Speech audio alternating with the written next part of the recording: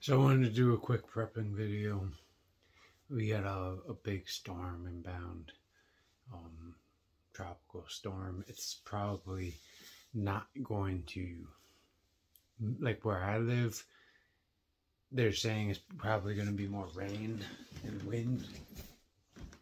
But still, I could see 50-mile-an-hour sustained winds where I am.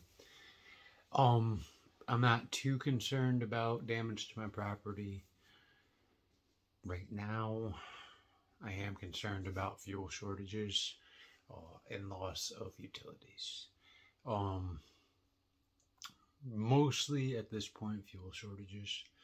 I think that if I were to make an estimate, I could be reasonably, with a storm this size and this scale, I think it's possible I could be down for anywhere from 12 hours, or potentially not at all. Actually, probably not at all. I probably won't lose power throughout the course of the storm because I'm far enough inland.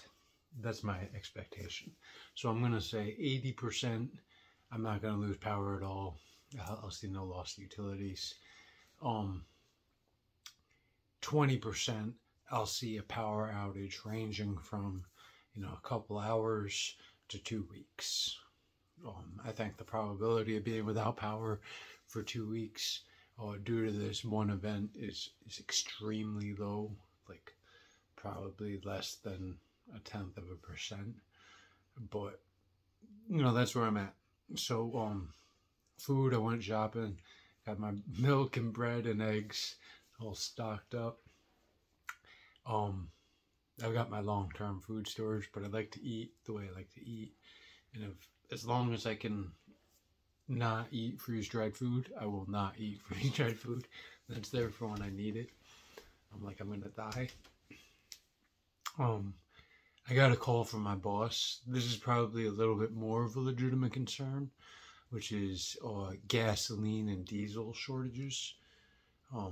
My boss, I work for an oil company. They sell oil and diesel. Told me to go gas up the truck today before the storm comes in. And the reason he said that is because he's getting calls from his suppliers saying that the next delivery is going to be delayed. So he's concerned enough to call me and tell me to go fuel up the gas truck. Go fuel up the service truck because he's worried about gasoline shortages. Considering he buys in bulk propane, oil, and diesel fuel, he's got his finger on the pulse of the market. He's got enough concern to call me and tell me go get a little, 10 gallons of gasoline, 20 gallons of gasoline. He's really concerned. He wants every bit he can get. So I got that, gassed up the truck, and then I went and I filled up my gas containers. So I got 15 gallons stored.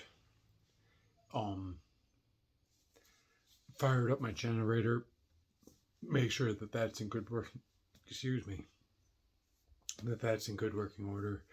I've got the ability to power pretty much everything in my house, with exception to my HVAC, which I wouldn't run on that.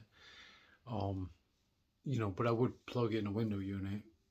So if I need air conditioning that bad, I could run my fridge, a television, and a window unit probably non-stop for 4 days, give or take, with the fuel I have. Well, maybe not non-stop, but for enough periods that it's going to keep the fridge cold and keep the room cold. The fridge doesn't need to run nonstop. But, I wish that I was a little bit more prepared as far as long-term self-sufficiency when it comes to energy. I do feel like I'm vulnerable in that regard still. I have a cord of wood, so I could cook, even if my natural gas, I don't have natural gas burners, which is another thing. I should have some sort of backup natural gas stove or standing pilot hot water heater, so I could, you know, not have to, power up my tankless water heater off a generator in order to take a hot shower. But all those things, like I said, I could go for intermittent power. I could go for 2 weeks, probably, with the gasoline I have and a little bit of solar. I basically have enough solar to power up my cell phone, and that's about it. And yeah, so this is a great test of preparedness. It's an incoming weather emergency, and seeing a lot of people out there, a lot of bare shelves at the grocery store. Probably 30% more sparse, but no craziness. People are definitely all getting 5 gallons of gasoline, along with there's more lines at the gas station than anywhere. But I think I agree with that. I think the more reasonable short-term concern is the interruption of oil and gasoline service to my area. So that's what I'm looking forward to tomorrow. It's going to be fun. So at least I have some source of electricity, and if need be, I can sustain myself. I could even power up the generator during the storm if I wanted to. Oh, my other thing, I gotta get my candles. I got a whole bunch of candles. That's another thing, wasting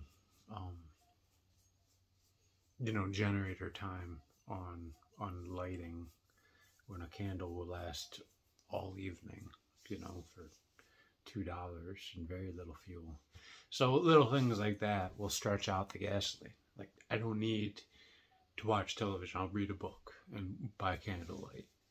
That'll entertain me just as much as a television, at 1/100th of the energy cost. So little things like that, I'm not too worried about it. Like I said, the big thing is ability to give myself a hot shower, which I can do. Ability to keep my food frozen, which I can do. And yeah, that's about it. Food, keeping my food stores, and my body clean and comfortable is everything. I got stung yesterday by a wasp. Not happy about it. So that's it. Yeah, I like this low-grade emergency. It's much better than something really terrible happening. Tropical storm is just enough danger where it can be a little fun. It's not real danger, not yet.